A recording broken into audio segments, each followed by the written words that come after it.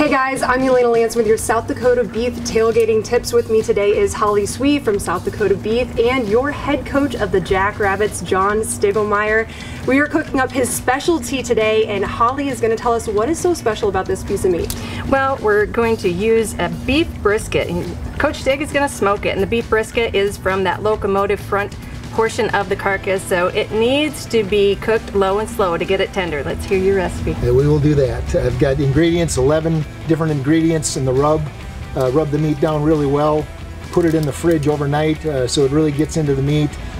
Take it out in the morning, put it in the smoker 170 degrees for 6 hours. Take it out, wrap it in some tin foil to kind of capture the juices, and then put it back in for 2 hours, and it is really a special piece of meat. Thanks for sharing your specialty with us today, Coach. For more recipes like this, head to beefitswhatsfordinner.com.